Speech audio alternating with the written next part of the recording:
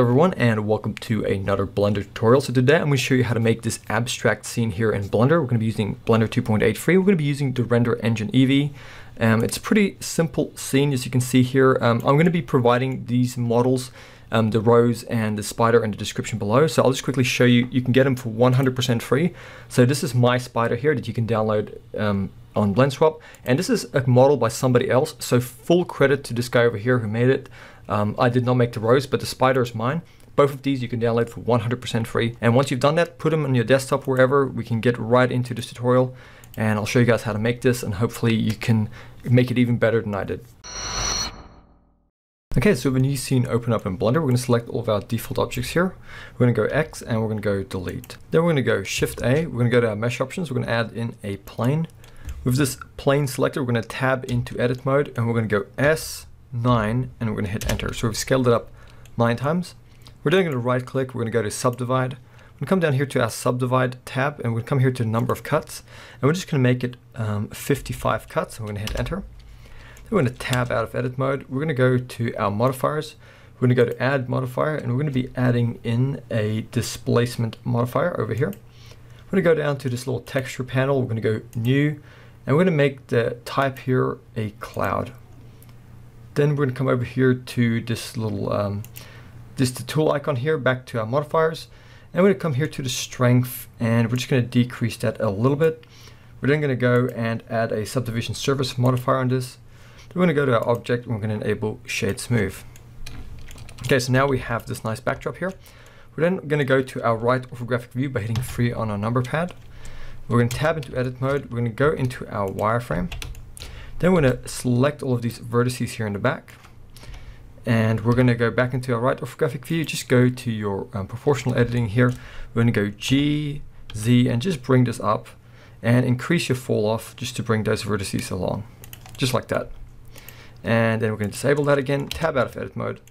And now we're going to add in our object. So the first thing we're going to add in is the spider. So we're going to go File, Append, and I just put the file on, on my desktop. So I'm going to get the spider model here. And once again, that will be in the description below.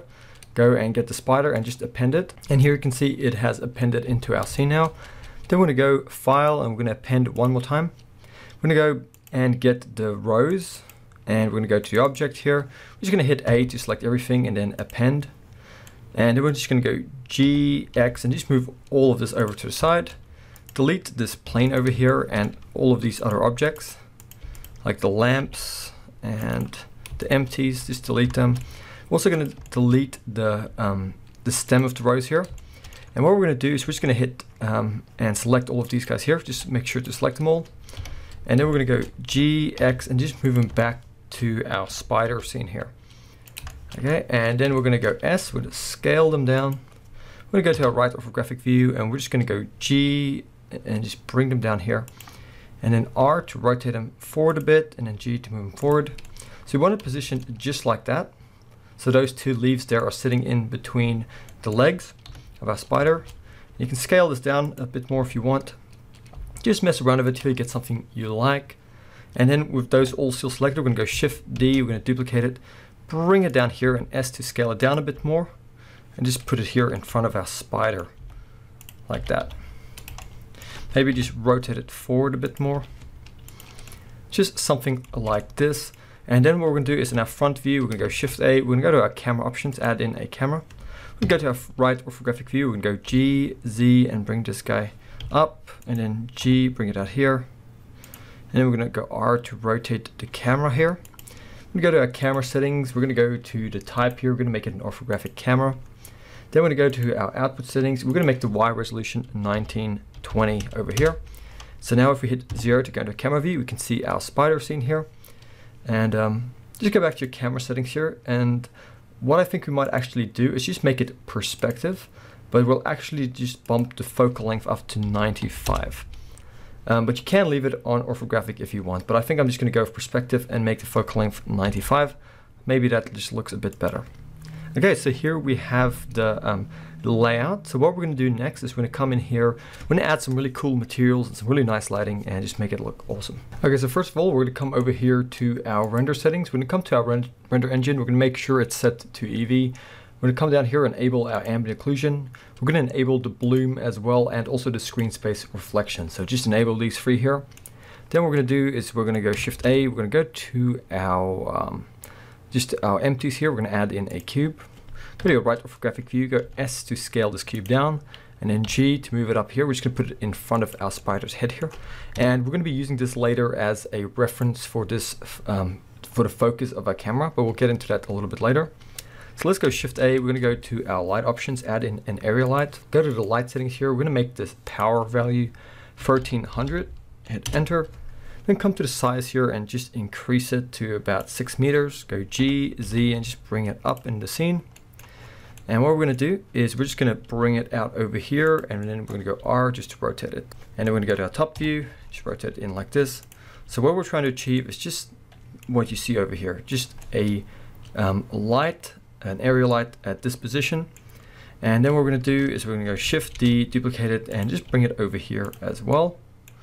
And just roughly place it like I'm placing it. So we got one over here coming down from the front, and we got one over here at the side. So let's go into our camera view by hitting 0. Let's go Z, and let's go rendered. Let's see what this looks like. Okay, so that's okay, but what we want to do as well is we want to add in a HDRI. So I have a few already on my computer, but you can go to somewhere like HDRI Haven and download a HDRI file. So what you're going to do once you have a file that you've downloaded, there's a whole bunch of them online. You can come here to your world settings, click on this little tab. We're going to go to environment texture, hit open, and then you can just get one that you like. So I'm just going to go with one that I like. I'm just going to add it to my scene.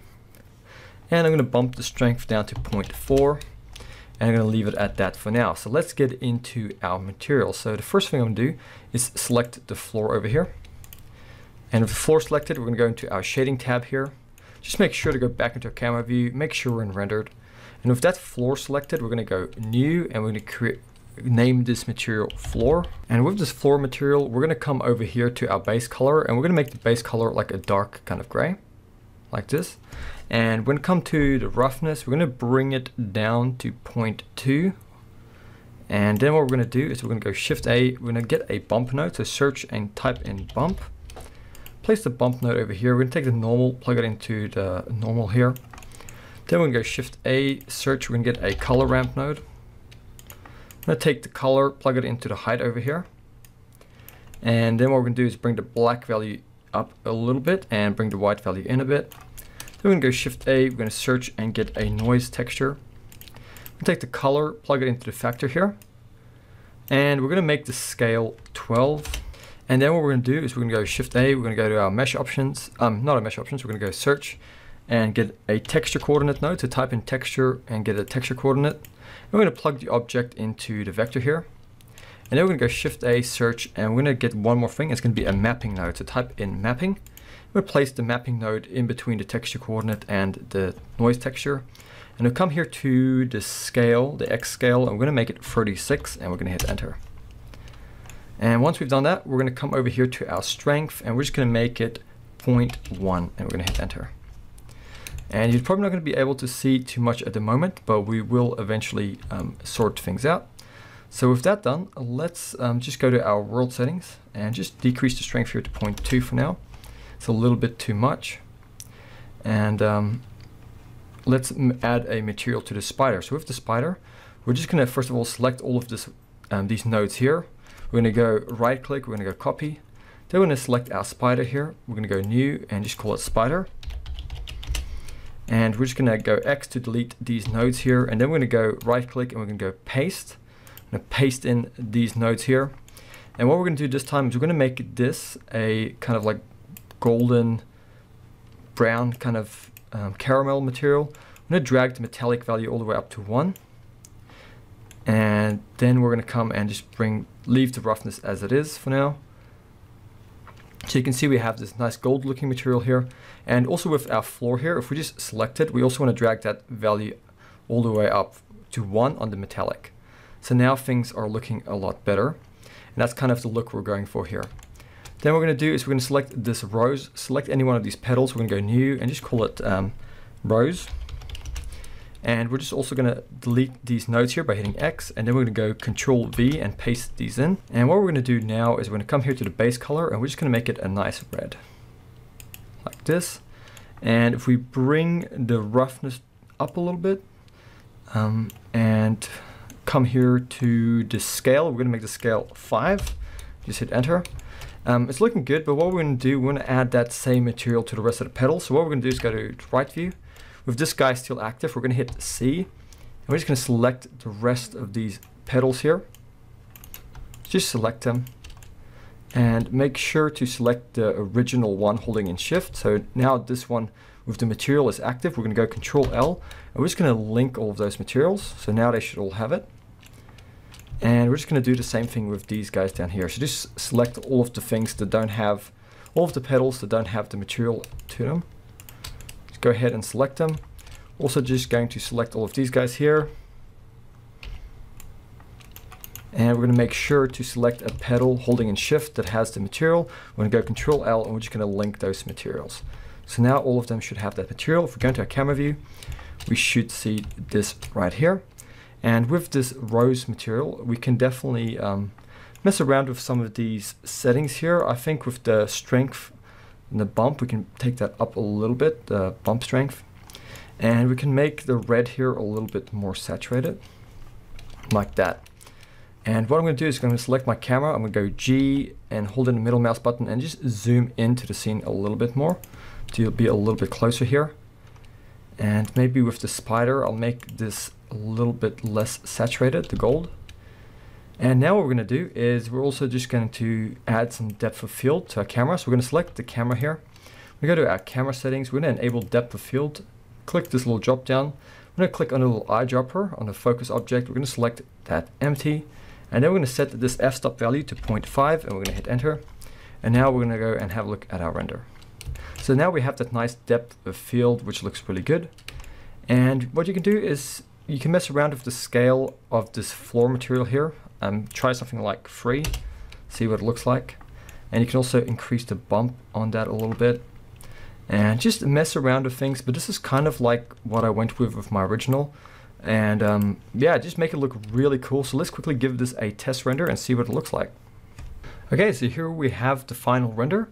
You guys can spend as much time as you want. I did fiddle a lot with my original one that I made, but this looks pretty cool. It's really abstract, but really cool, and you guys can make it as visually interesting as you want, spend as much time as you want.